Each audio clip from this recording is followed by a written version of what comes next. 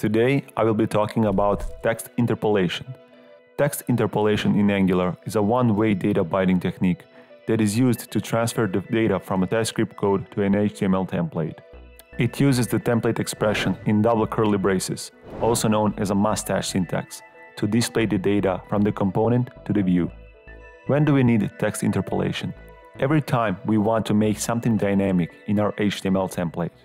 To illustrate how interpolation works, let's create a new variable in our TS class.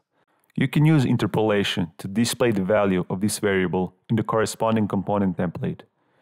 Angular replaces title with the string value of the corresponding component property. In this case, the value is hello world. Now, let's talk about template expressions.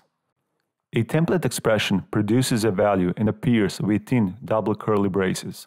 Let me show you an example. Angular resolves the expression and assigns it to a property of a binding target. Template expressions are similar to JavaScript, except you can't use assignments. Also, operators such as new, typeof, or instance of.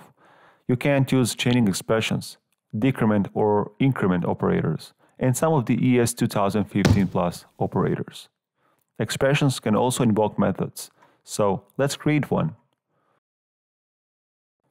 Name of our method will be getMin, and in this method we are returning value for displaying it in our template.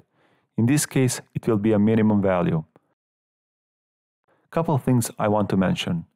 You should keep application logic in the component as much as possible, where it is easier to develop and test. Also, expressions should finish quickly to keep the user experience as efficient as possible, especially on slower devices. And template expression should not change any application state other than the value of the target property. Reading a component value should not change some other displayed values. Let me know in the comments if this video helped you, and make sure to subscribe to this channel so you don't miss a new upload.